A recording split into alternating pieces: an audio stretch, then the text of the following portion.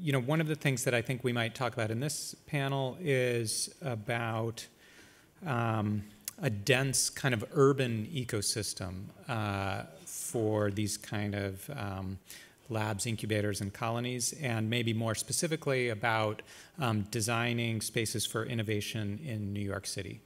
So we'll have three speakers, and I'll be the second one. The first speaker, someone well known at the school and in the city, Karen Wong, who is Deputy Director at the New Museum, mastermind and originator of New Inc., among many other things, and a professor here at the school. And Daphne Kwon, who will be the final speaker before we have a little bit of discussion, is president and COO of Betaworks Studios. So Karen will make the first presentation. In some ways, I'd rather talk about what everybody else has been talking about. So I'm just going to start here. I threw this slide together because it actually comes from one of my lectures. And Marcus from Bell Labs had talked about how important science fiction is in terms of being able to see the future. And Cheryl spoke how important the green view is and how walking can lead to creativity. So what you have on the left-hand side is Tron.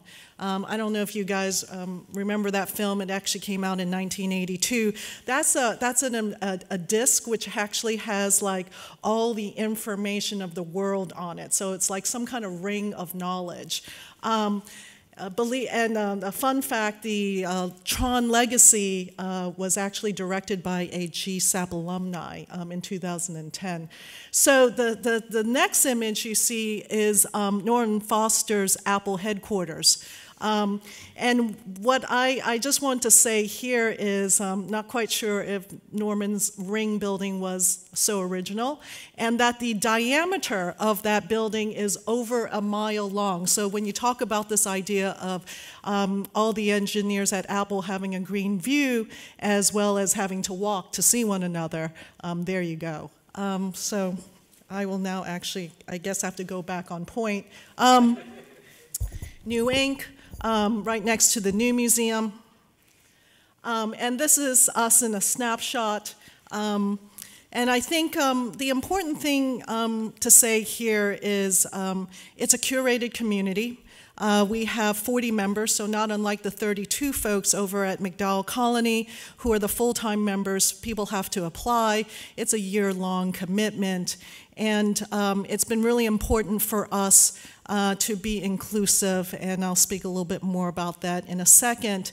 And the areas of focus is kind of a mishmash, and that was also something very important with regards to we weren't interested in being competitive. We liked this idea originally of having one of everything because ultimately we were looking to build a like-minded community that was interested in collaboration. I think, you know, we've spoken a lot about diversity today already, and I just wanted to add that you can't have diversity unless you're intentional about it.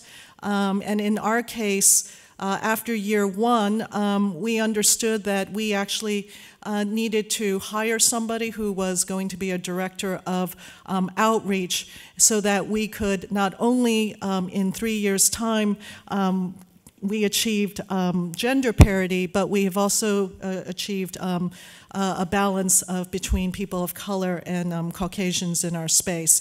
And ultimately, this is not about a numbers game, but it's about being reflective of the community here in New York City so that our incubator looks like New York City. We are a melting pot. And then these are just some of our values that are really important. I think one of the terrific things that we do is we set intentions for ourselves and for our projects in the first week of the program. And these type of things, believe it or not, really end up building the right type of spirit and the right type of momentum that takes you through a year that's going to be filled with ups and downs.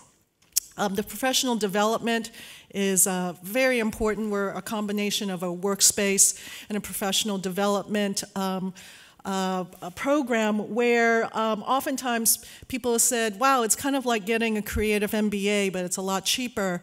You know, the statistic here in New York City, which I'm sure is not a surprise to you guys, is that we graduate more artists and designers than any other city in the United States. But what kind of infrastructure in a rich city like New York City has for creatives? And the answer is not many. The idea here is after most folks get out of school, they're really left on their own to kind of figure out how am I sustainable? How do I put together a business plan? How do I understand and how to read a contract? So these are all things that we're trying to make sure creatives have access to. This is a quick program in overview, just to kind of hit home in terms of, you know, again, a lot of things are deliberate, but it's also been a very organic process. And I think one of the things that really connects all of the incubators, labs, and colonies that we've talked about today is I've understood that everyone's had an organic process, which has led to an authentic voice. And then subsequently, we've also heard that everyone's quite reflective, which I think ultimately leads to success. So again, this is a program overview that took us 4 years to develop, and now in year 5, we think we finally have the right formula. And another key thing that we've done with our incubator is that we've decided to make sure that the 40 full-time members are on tracks so that even within the community, they're having even stronger dialogue with folks who are doing similar things. So we have 4 tracks: immersive experiences, the museum tech, creative experimentation, and social impact. So again, many of the same words you've been hearing throughout today's symposium. And then member highlights. I think the proof is in the pudding.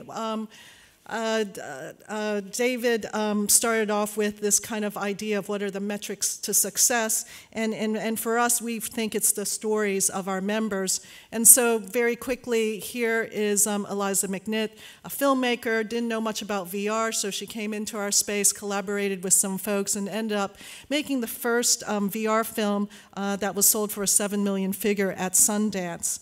And it's nice that it was a female director. Here in this case, another group of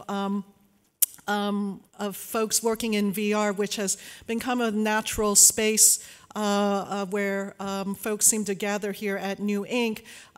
We have Hyphen Labs, which is 3 women scientists who are looking at redefining Black female identity through an experience in a beauty salon. And then New Reality Company, which is another group of artists who are looking at climate change and using virtual reality as their medium.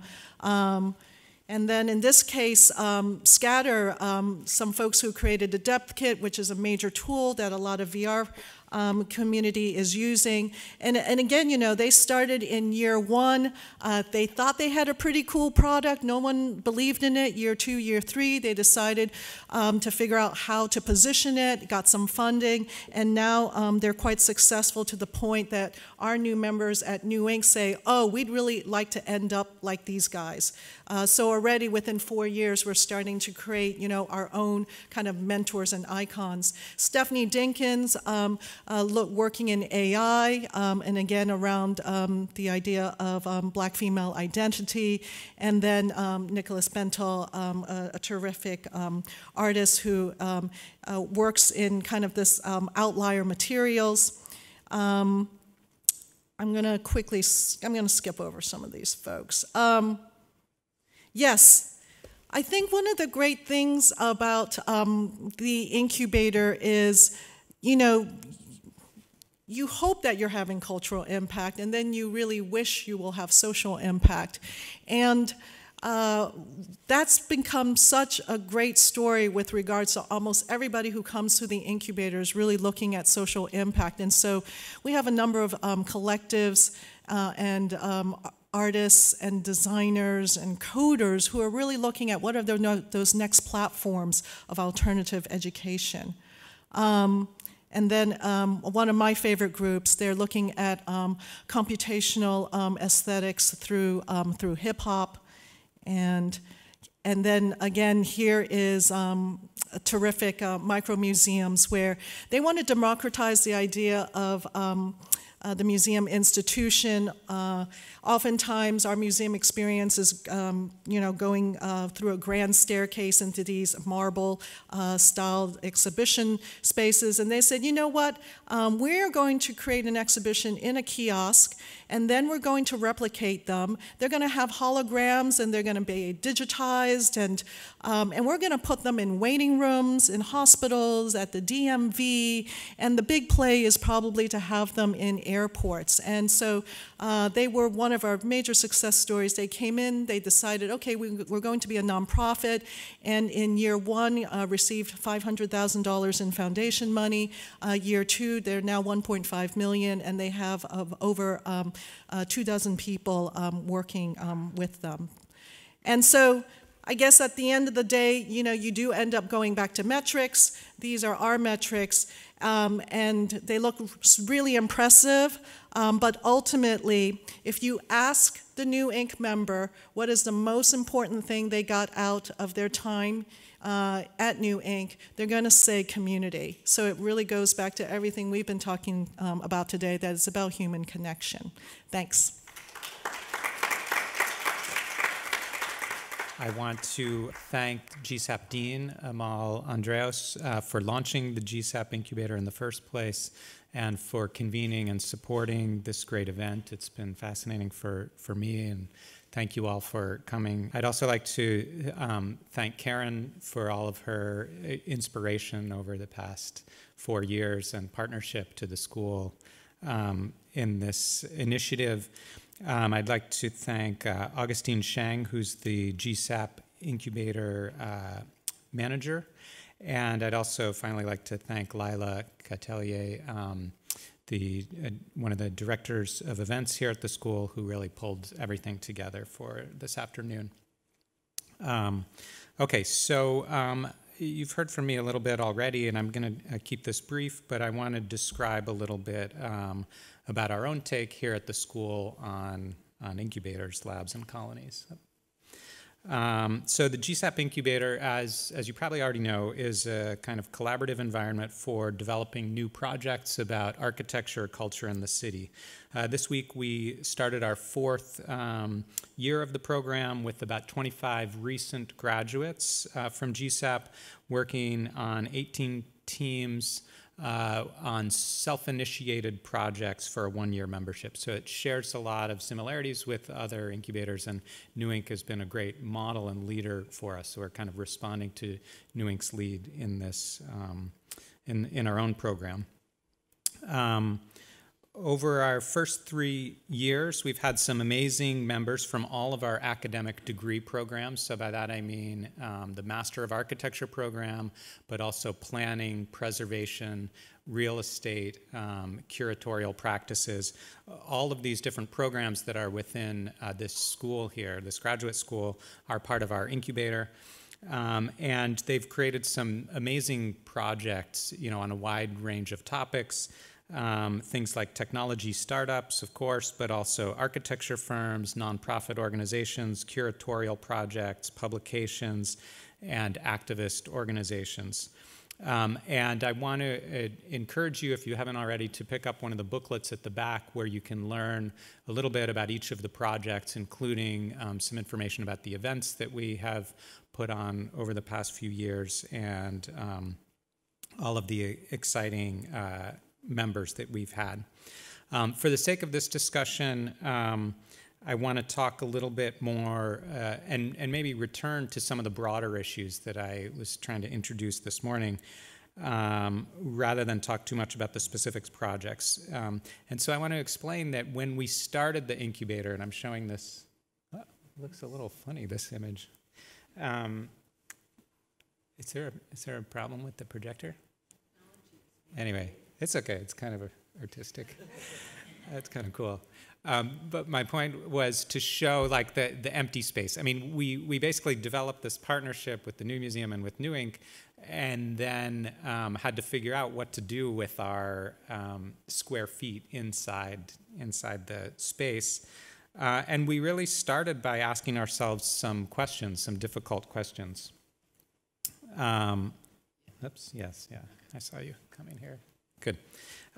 So, we were asking ourselves things like, what are our recent graduates thinking about and working on that we might be able to gather together to get some kind of multiplier effect for and support in some way? How might an architecture school explore a version of an incubator when in a way it's already had an incubator? I mean, if you speak broadly enough about incubators, the school was an incubator. Or in other words, we already created a curriculum, thought about what people should know, thought about what they needed to make an impact in the world, have a pedagogical model. Students already graduated from that. So what exactly were we saying by having, another type of program? And even what do we call it?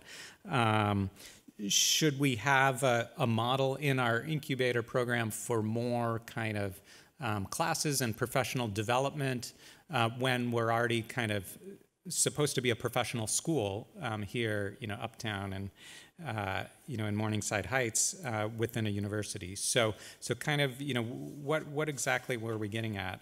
If we were not aiming to turn our members' projects into successful businesses, should we even be calling ourselves an incubator? Is that the right term for us? Why would our graduates come to this space instead of some of the other exciting spaces in New York City, incubator spaces, co-working spaces?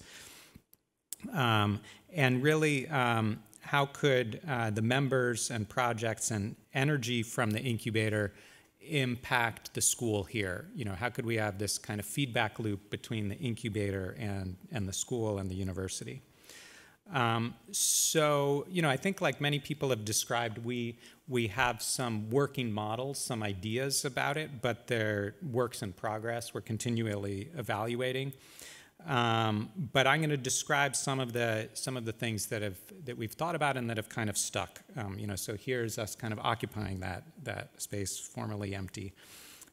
So just a couple of comments about some of the things that continue to kind of be on our minds and guide us. One of the things that I think is amazing that we have, and that I think in a way New Inc. has as well, is a unique combination of an educational institution, Columbia, a cultural institution, the New Museum, and this really dense, exciting neighborhood with creative energy, the Bowery. And I think, although there are a lot of incubators in a lot of places, that kind of combination, I think, is worth noting and is interesting. Another thing that we have been thinking about is, and Dean Andreos mentioned this at the beginning of the day, that we're thinking in our specific incubator, which is really only for our school's alumni, so it's different than some incubators in that way. We're thinking about expanding and maybe even blurring the territory between academia and the profession. And I think that's something that our graduates have always wanted, they've been thirsty for, but more generally than that, I think that's an important concept in the world in general, or thinking about the future of the university, like blurring that line a little more.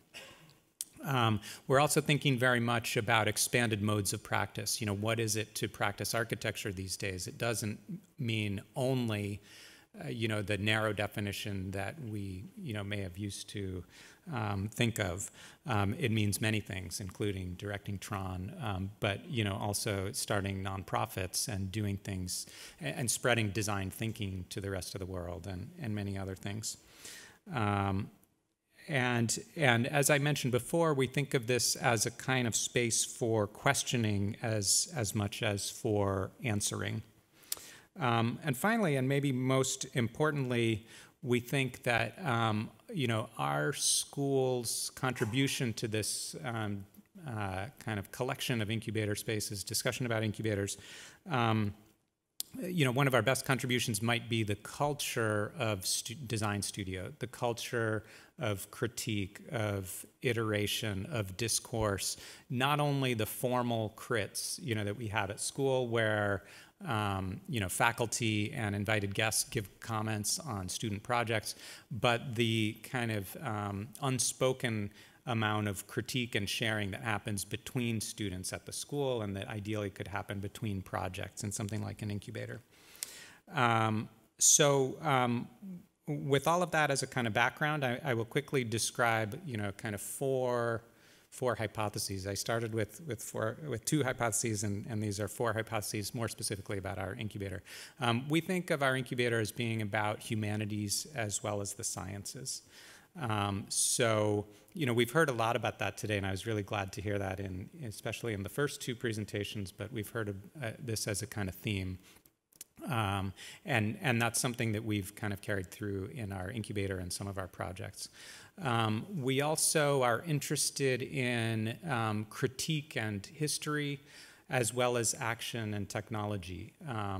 And so, maybe more than some other programs, and I'm just showing a few snippets of incubator members' projects, but I'm not going to describe them in general. And so that's important to us too, and that's again something we're bringing from architecture school, into the incubator world. We think of trying to engage deep critical thinking as well as concise elevator pitches. So there are many ways to tell stories, to talk about projects, to convey ideas, and we want to, note that the deeper, longer, more critical thinking is important as well as the pitch. And finally, coming full circle to what I was getting at the beginning of the day, we have some metrics of success beyond financial metrics. Several of the projects I've just shown, are things like nonprofits. This is an exhibition project, at the Venice Biennale a couple of years ago, and we think and we value at the school that there are a lot of things that are important and valuable beyond just those financial metrics. Of course, some engagement with the real world of making a living is important, and we're not trying to neglect that. But we want to kind of put on par, some other factors as well. And with that, I'll close out my comments about the GSAPP Incubator, welcome a little more discussion, and welcome to the stage, Daphne. Thank you. So thanks for having me. I'm sorry we're a little bit late, so I'll try and speed things up. But I'm pretty blown away by the presentations I saw, and thanks, Karen, for inviting me. They're amazing, and I'm a little humbled and slightly embarrassed by my own presentation because those presentations are amazing. So I'm so bad that I needed 3 people in the duet. So that just to set it up for you. What I'm going to, this is something that we have launched, the Betaworks Studios. Betaworks is a 10-year-old company, but I'm just going to talk about a new initiative that we had that we just opened in May. Betaworks already is an accelerator, it's already an incubator, so we're going to talk, and we're definitely not a colony the way that it was described earlier today with like 32 people maximum. So we're maybe a little bit different, and so I'm hoping that you guys can see a little bit different from what you've been seeing today, which are just amazing companies. So Betaworks, when it started 10 years ago, it was born out of a different economy in New York, right? So there was no money, there was no capital, the talent was in big banks and telecom companies, and it was not entrepreneurial. And so John Borthwick, who, among other things, was the CTO of Time Warner, when he started Betaworks, the thought was, how do I stay close to founders? How do I get founders to create products that are human-centric, that are technology-centric, and how do I help them develop these products so that they're designed in a way that has diverse voices in it? And so he had a very specific way of creating them. So at the time, the only way to do that was really to create your own environment. So that's what he did. He started as now they call it like an incubator, right? So basically he hired a bunch of engineers and then just had them play. And so Betaworks, the word came from beta's work, right? So he just wanted them to try things and fail and try things and fail. And so the companies that are in red are the ones that were actually literally born in the space that he had in the four walls, and the others are either companies that somewhat were incubated by Betaworks, or also what ended up happening was, as the evolution started of the New York tech scene, he needed to change that model a little bit. And so 3 years ago, he launched a venture fund. So the fund was then, now it's not obviously just funding your own companies, but also starting to fund other companies that are outside of your walls. So as the ecosystem changed, he changed his model again, constantly thinking about, how do I create a founder community? How do I surround them by resources that they need? And so as New York evolved, he had to evolve his model. The last iteration that's happened then is we really did start kind of sorry, that was the accelerator. Sorry, the first part is the accelerator, and then so the incubator part he started.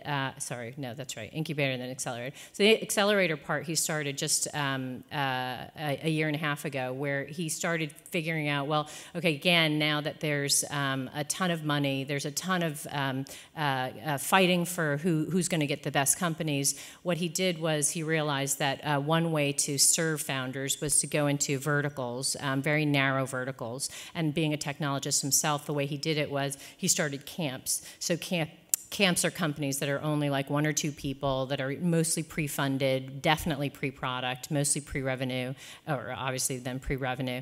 And so he went into technology verticals that were very specific, and then created a little cohort around that. And so we just started this week Live Camp, which is focused on live gaming, live streaming. So those 6 companies are now in a 12-week program. And again, that includes investment. It includes the things that you know about. But again, that was due to the evolution of the New York tech scene and how it needed to evolve. So looking forward then at, well, what happens now? So there's incubators, there's venture funds, there's accelerators. You know, how do you move from that, and why would you move from that? So one of the things that we were looking at is, if you talk to VCs at all, this is that scares them. There's just a dispersion now, and you all know it, right? There's just a new way of working in the United States. Clearly, New Zealand has no idea about this necessarily, but people are now starting up companies wherever the heck they want to. Their resources are being hired in India and all over remote countries, wherever the talent lays, and you don't have to be in one space anymore. So this is the future of work, right, where it's all dispersed. So then you think about, okay, so this map is, I think it's the job creation from startups, just to show you that they're happening all over the place. So then all of a sudden, New York as a city, or San Francisco as a city, starts losing its importance as the place to incubate, or the place to accelerate, or the place to invest in. And so, so looking forward at, how do you stay close to founders when founders are everywhere? So we look at what the problems this type of dispersion has, and one of them would be, there's this sense, and you guys may have some of it a little bit yourselves, but there's a sense of disassociation. It's just lonely, right? It's just lonely being a founder. It's always been lonely. But now, when your resources are all exploded all over the place, and so your workers aren't even in one place anymore, it's just a ton of ability to just get disconnected from everything. And what we've seen is the products that are being born out of that are very technical, right? So, for example, or analytical and not human-centric, the way that we're hoping that technology is able to go. So, you hear disrupting the industry. We don't like we don't like products that disrupt for disruption's sake. I'm going to kill the bodega, right? Like that was like a disrupting one, and that's not something that we think is a human-centric product. And so, so those are the things that we're trying to make sure. If you bring people together, products we think become much more human-centric. So that's one issue with it. One other issue with it is that if you're a founder and you're in anywhere, right, in the world, but really in the country as well, the resources that are available to you are also exploding. So WeWork is the one, that's the big gorilla that just takes all the air out of the room. But WeWork is a good example of, you used to have an office, and now you can have all your workers in all these different WeWork offices. So what founders are left doing in that map is having to now go and piece their world together, right? Piece their community together and grab these little pieces of things that help them network and stay connected. So they're lonely, they can't put their connections together. And so our concept, although we launched in New York, just to keep in mind, our concept is to create, to use the New York location just as the springboard to create these nationwide and hopefully globally. So what we've done is, in launching the studios, the number one thing that we're trying to do is create a network of people, right? So really putting in touch with people with each other, not digitally. So part of it is really why we needed the physical space was, you've heard all day today, making those connections for us means that you can make a better technical product, getting more diverse voices into your process, baiting things like putting them out and getting feedback, putting them out, getting feedback. Talking to people, working with other founders, getting human support. It's critical to making the new generation of products that we're hoping can be, again, much more human-centric than we think the direction that they're going right now with everybody dispersed. The other things we're doing are we're creating experiences around that. You hear a lot about programming, so we're very focused on that. Part of the programming is just to get like-minded people together, but part of the programming also is to level you up. So we're saying that we care about not your company, but we care about you. So you as a founder, you as part of the ecosystem, we want you to think about yourself and not so much your company here in this space. So again, it's about that. And then we hope to do the National Flexible Founder Space. Oh, so Chris Young is going to kill me. So I just threw in these two next ugly slides, like literally I just made them here because I realized this was an architecture school. And so Chris is my beautiful designer and architect, brilliant. Leong and Leong are the people who helped us think through how to do what we're doing. So I'm just going to walk you through something, and I haven't walked anybody through this before, and Chris has never seen these slides, but he made them. So this is not a slide I show anybody. The other slides I do, but this one I don't.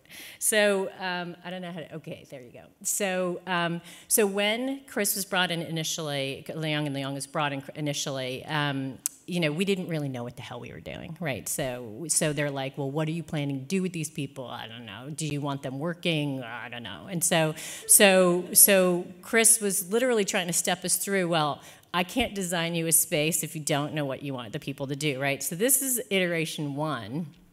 And I would just like to point out, this was pre-Daphne, so I was not here when this was going on, this disaster. So there was this thing about the staircase. Don't even look at that. There's like a staircase issue we had at the moment. I broke the back of that. It was like the first thing I did. But so what Chris was told was, like, we want a little co-working space, and then we want people to be able to sit and work on their company, and then we want some food and beverage type of flexible social space, and then we want to throw events, right? So Chris is like, okay, so I have to chop up the space for that because they're totally different things, right? So this is no good for networking. So if I just said the most important thing we're trying to do is network, then why is like 60% of the space used for seating? And when I say seating, it's like literally sitting, right? And it's sitting and working and not talking to anybody. How could you talk to anybody because you're like sitting and working, right? And so these little teeny desks were it for networking.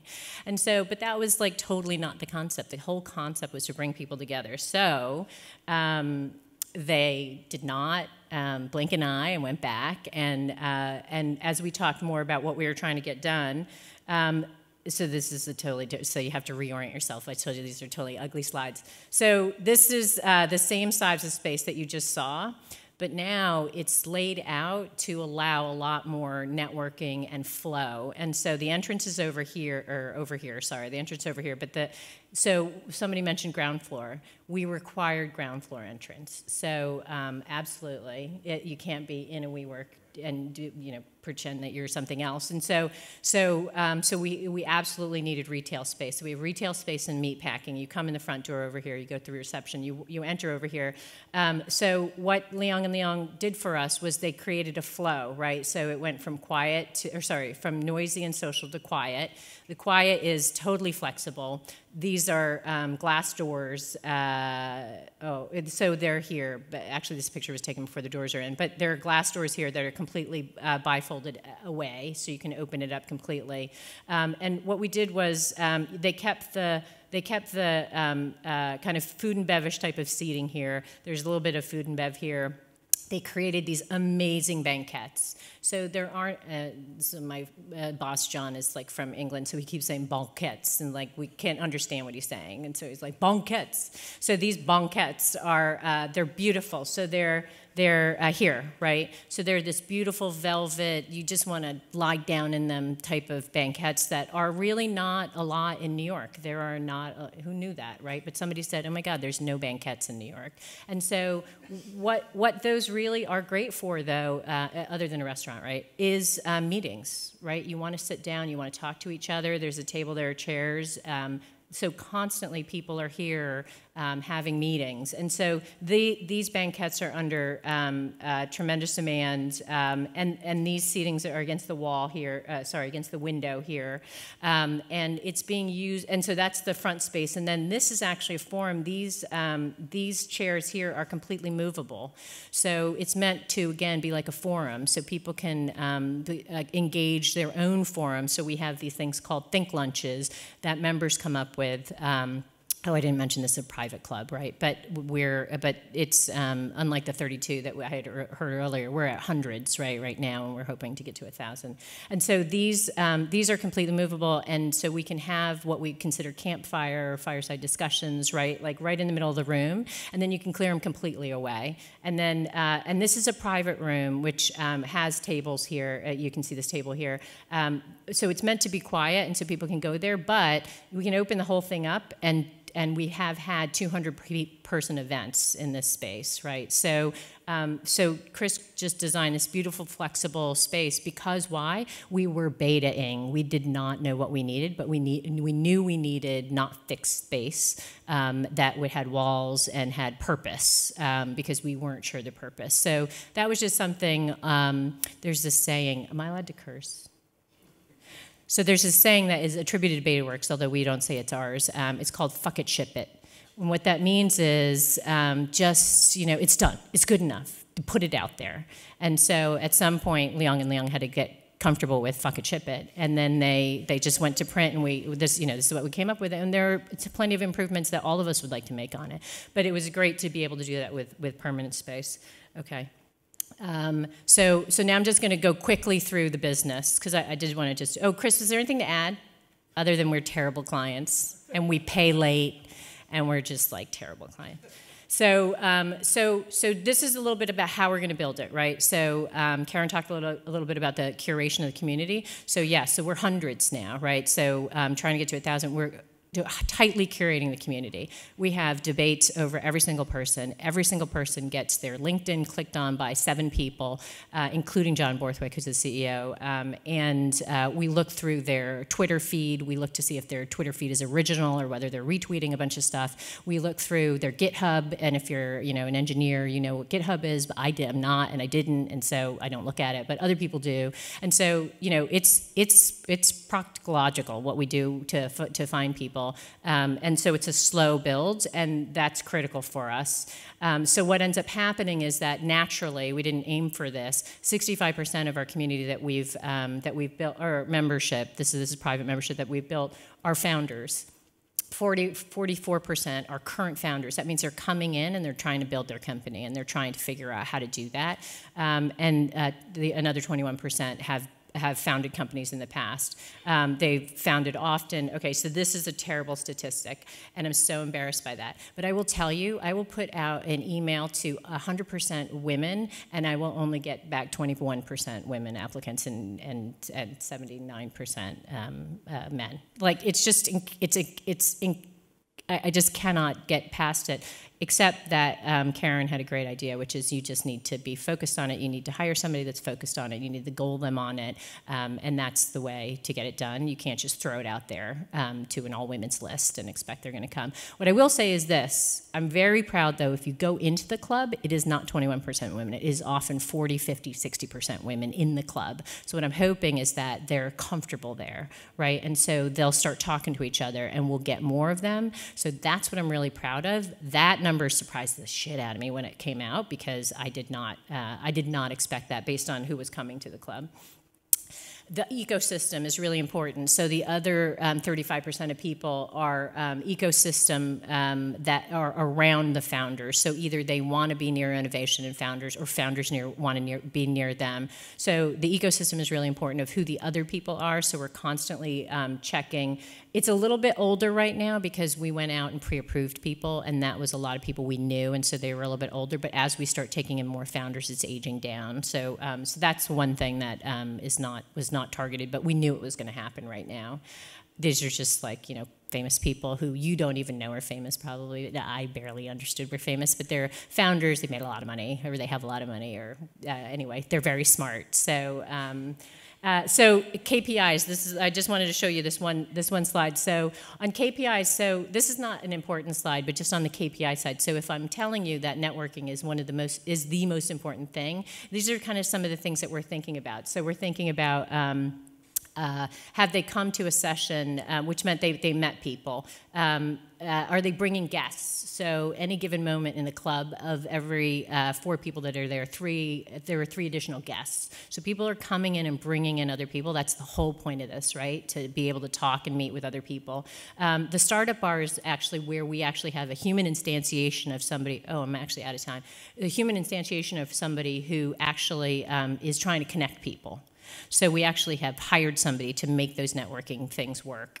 And so those are some of the KPIs that we're trying to put ourselves against. We're going to have technology that helps people connect. So again, that's really important to us. And as somebody was talking about having the reading within the four walls. So this is the what are you doing within the four walls? Who are you bringing in? Those are some of the things we think about. Programming, everybody's talked about programming. Our programming is technology focused and founder focused. It's very focused on whether or not we're connecting people during it. One other thing, just really quickly, is we do want partners. So we want almost everybody that spoke today and everybody else who's here, we want partners to bring the best of what they have to our founders and to our ecosystem. We plan to go national with this, so we want to then take this New York experiment and blow it up into different locales and different cities to support their communities. And that's it.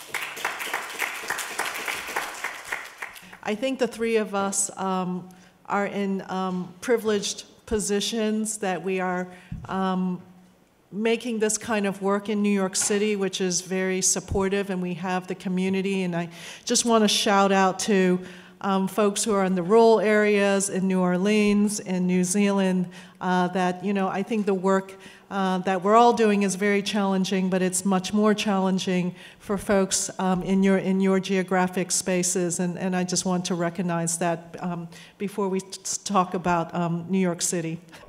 How's it going? My name is Charles Awe. Hello, everyone. Hello, Charles. In regard to the frameworks and the systems of what it means to be an incubator or a lab or a colony, you all are very focused on it. You have it straight from the beginning that you a group of engineers, and then you're focused on moving forward the technology sector, alumni, and then for New Museum, very cultural and community driven. But what focuses do you have on the evolution? I know you mentioned that at Betaworks, the evolution is pretty much directed by the technology sector and the need for evolution for the technology sector. But for everyone else, what really drives that form of evolution in order to put your incubator, your lab, your colony to that next echelon? I think for us, we still consider ourselves in the embryonic stage, and so evolution for us means improving our program. If you say, have we thought about what we're going to do in the next 5 years? Sure. And of course, you know, the idea of growth is always very sexy. I think we're going to be very careful in terms of what does growth and evolution mean. Sometimes it means being bigger, but sometimes it could mean maybe we want to take things online. Maybe we want to focus on our alumni.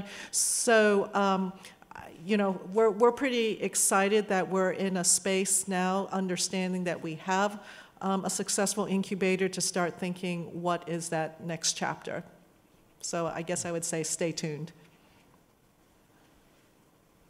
I think, you know, Rick, you put your best practices open source, right, online, right? And so I think for us, our biggest challenge is going to be how do we take what we've gotten and do it in a different city? Like, that's super exciting to me, right? So is it operations and manufacturing in Michigan? You know, what is the flavor of that location that we can grab a hold of for those founders and that tech ecosystem, and not New Yorkify them, right? So the whole point is not to take everything that we are and just shove it onto Philadelphia or some other city that already has a culture and already has strengths. And how do we lift that up through the studio? So I'm super excited about being able to do that. I mean, I'll just add that, you know, I think as an architecture school, we're learning a lot from all of these other, you know, incubator spaces, labs, colonies. But I think our real goal is to bring it back into architecture school. So our kind of future vision is that maybe in some way this kind of experiment, you know, and your space at 231 Bowery is going to impact the way we run our school here, or the way that we engage with architectural education. So getting that feedback back into, you know, the university. I think I'd also want to say something, you know, in terms of how one defines evolution. I really liked what Andrea said, was this idea that, you know, you just can't have one person trying to solve that one problem. And I think as we start to talk about the infrastructure of our community of, you know, labs, incubators, colonies, how are we creating, even here in New York, an ecosystem? And so in many ways, the reason why I like this trio is all of us are actually creating pipelines that actually will eventually feed into each other. And so even in the case of Betaworks, you know, we've certainly had some folks from Betaworks be able to come to New Inc. and review some of our pitches, and maybe even consider some of our folks eventually for funding, or that they might graduate into your spaces.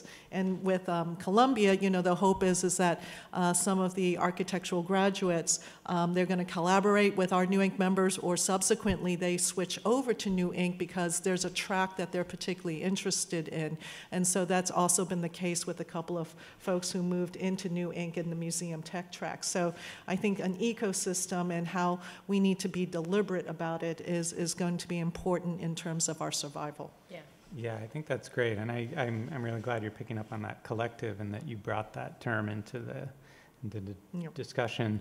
And I'm just thinking too that you know, some of the faculty here at this school have been part of the McDowell colony, and there's already that connection. But I was fascinated by one of the things Marcus said at the very beginning of the day, that he thinks one of the next challenges is automating infrastructure and automating the physical world.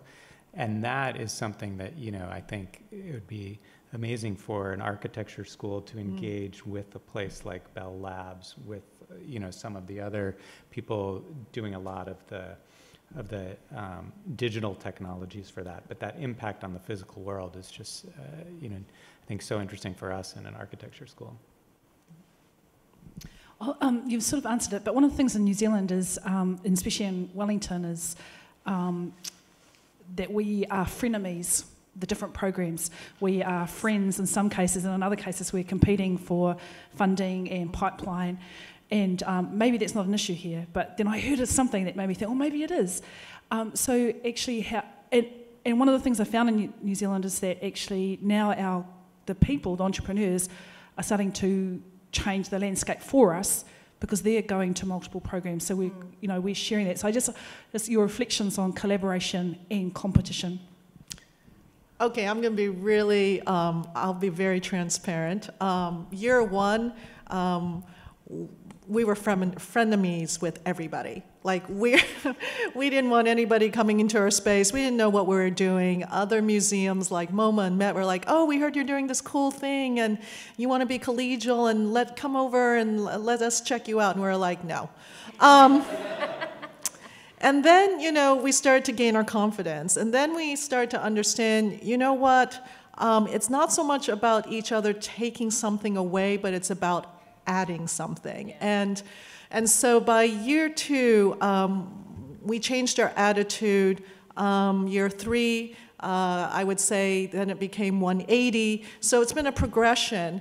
But what's been really awesome is the number of partnerships we do have. It started with GSAPP because we felt we really wanted to partner with the university. We loved the idea that thought leadership would automatically be part of New Inc., and we didn't think of that as so competitive. But now, it's really exciting that other museums and curators are coming to our retreat, and they're figuring out, well, what is our special sauce, and can we take some of that special sauce and simply just even bring it to our staff? It's not even about, oh, we got to create another incubator or museum incubator. It's about taking what we've learned and being able to use it as a methodology. And but it's also been exciting with regards to being very friendly with Pioneer Works and National Sawdust and yeah, so I would say it took us some time, but we really do now believe that partnerships are the way forward. So I'll tell you one MBA thing, which is like, if you are that scared of the others that are out there, your mission is not sharp enough. You're not differentiated enough. So you need to get sharper and more differentiated. So you're not afraid of everybody out there, because if they can do what you're doing, then yeah, you should be afraid, because they can do what you're doing, right? So you have to be really sharp on what's your differentiator, and then you're just less frenemy-ish, because you're just like, well, you can't do what I'm doing, so yeah, I'll talk to you, right? And so that's one thing. That's the MBA kind of competitive advantage BS. So then the other thing, I'll just tell you a secret, which has happened to us, is Betaworks is an investor, right? So we have a fund. So you think, okay, we have all these founders coming in, so they want to meet all the founders. Do we want other venture capital funds coming in and meeting these people? No, right? Because we want them and we want to figure it out. So we were a little bit like what Karen's saying. So then what we realized, though, is that we can't invest in everybody that needs investment. And so how selfish is it of us to just say, okay, well, we're not going to bring in any capital that might be interested in your type of company, right? We have a CBD company that, like, he has a pot farm in Colorado. And so he's a founder and he's a member, but we were never going to invest in, but somebody would, right? It's a hot area. And so what were we doing? So what we did, and we're doing it right now, so you can't tweet this, but right now we're going out to other VCs and we're pitching them to come in and invest in us and become part owners in us, and then and open up our capital. So we learned that a little bit on Karen, but it was a little bit more selfish than Karen was. So so it was just a great example, and we're doing it right now. And to your point, they're like, this is great. We can't put this stuff together. We can't put programming together. We can't put a place together. This is great. You do that for us. That's fantastic. Here's money, right? So I have a statement and a question. The question is around pipelining, and I think that's really where the issue with recruiting diverse communities is a lack of imagination around pipelining. Mm-hmm. But to Karen's point about confidence, one of the first things we did was really to kind of expand our wings a little bit and kind of share what's going on, what we have going on, but also learn from others. And I think this event is a sharing that's so necessary, of incubators sharing what they have unique, but also what works, so we can all kind of bind together and help the future of work. So the pipelining thing, I'm curious, I know our pipelining situation, and David inherently is pipelining from the School of Architecture at Columbia.